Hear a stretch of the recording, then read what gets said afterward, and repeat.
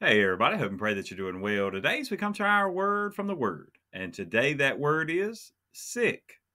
Sick. Now, you say, okay, well, after everything we talked about in Jeremiah, now we're coming to the book of Lamentations and we're starting off sick. Well, there's the CSB version of the verse I'm going to read today, Lamentations 1, verse 22. It says, I am sick at heart. And then you say, well, why? Why would he be upset? I mean, now with the name Lamentations, right? Jeremiah, still given authorship of this, looking, you can imagine him, and you've probably seen paintings of him like looking over the destructed Jerusalem, right? To have that image and the image that he paints for us here. And it's really how to deal with the grief of losing the temple for them, losing their city, losing all that was precious to them.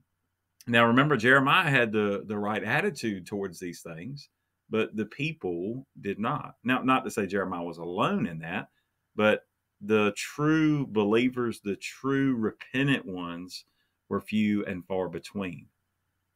Now, the verse that we're going to read, it's also from the position of Jerusalem. He's writing. It's beautiful, beautiful words throughout Lamentations. A lot of beautiful poetry throughout, even an acrostic with the Hebrew alphabet, kind of similar to Hebrews, similar to Psalm 119 with the Hebrew alphabet of the 22 letters on the first four chapters, not in chapter 5. But then the way it's also structured, chapter 3 is really the central part, and some of my favorite words in Scripture are in Lamentations chapter 3. So, with all of that, from the perspective of Jerusalem itself, as if it was speaking, here's what God's word says: Let all their wickedness come before you, and do to them as you have done to me, for all my transgressions. For my sighs are many, and my heart is faint. Now, what it's saying is, Jerusalem would be crying out, essentially saying, look, all these nations now that are rejoicing because we have been destroyed and burnt down and looted and all the things that we had talked about there in Jeremiah, because of that. And these nations are laughing about it. Lord, we're praying that you would do the same to them. It's even, you see throughout that it's even a call to looking ahead to the day of the Lord that's coming. I mean, even today, that we would look and those who would um, seek to destroy churches and Christians and even martyr Christians as well, that we would look ahead and say, God, would you repay it? Bring on the day of the Lord, bring on the end times, so that everyone will see, God, that you are real.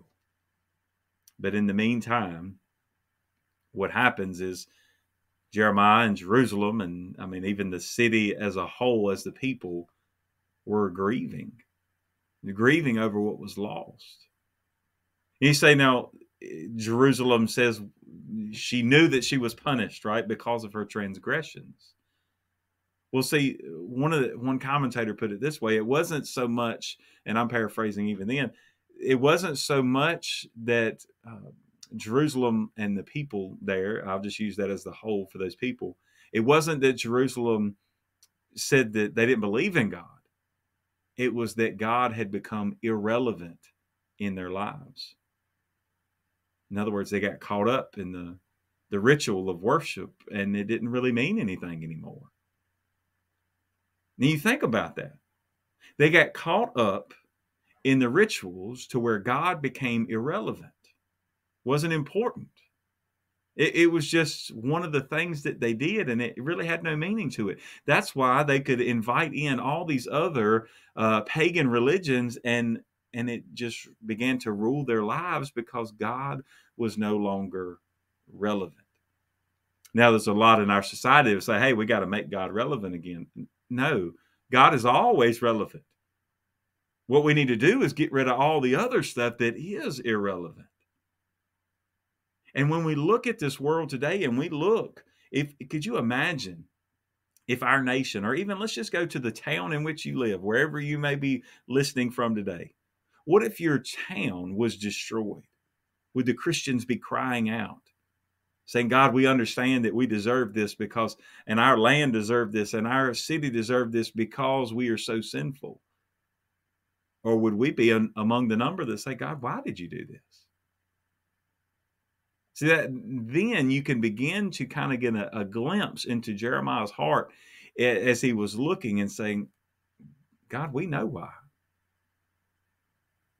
And as terrible as it is, and not that we would wish it on our worst enemy, really, we'd say, God, what do we do with this? He says, I'm sick at heart. And I think we would do well to be sick more often. And what I mean by that is there's too many things in our culture today that don't make us sick anymore. We have become numb. We have began to just kind of accept. And it goes back to Sunday's sermon, right? We talk about the compromise that we make, and we have to be very careful in that. And I know I'm right there with you when I see things on TV or hear it on the news or whatever, that I'm quick to I just want to turn it off. I don't want to hear it anymore.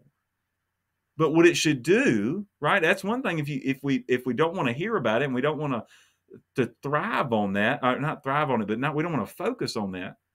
But what it should do to us is make us so sick that we hit our knees and we begin to pray for the lost.